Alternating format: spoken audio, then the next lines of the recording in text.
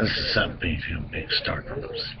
Saudi's foreign minister, Al-Assad, says that the only way there could be any peace in Syria is if Bashar Assad goes. Bashar Assad goes. Said he was a magnet that brought the fires over there in the first place. Says he was a magnet that brought the fires over there in the first place. Damn right, he holds just as much guilt for the Saudi and for the Islamic State as the Islamic State does itself.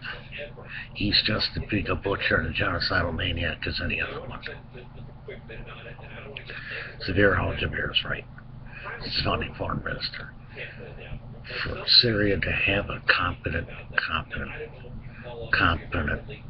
leader at the helm, Bashar Assad has to go. Bashar Assad has to go. There ain't no way in this world that if you kill off all Assad's enemies, leave the Islamic State there, that you're going to have a country to rule. That you're going to have a country to rule.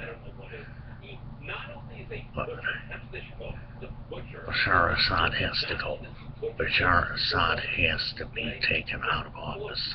He's a war criminal. He's committed war crimes. You can't leave this type of leader in office.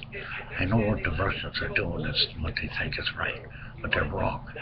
They're continuously wrong. This is some big story from news.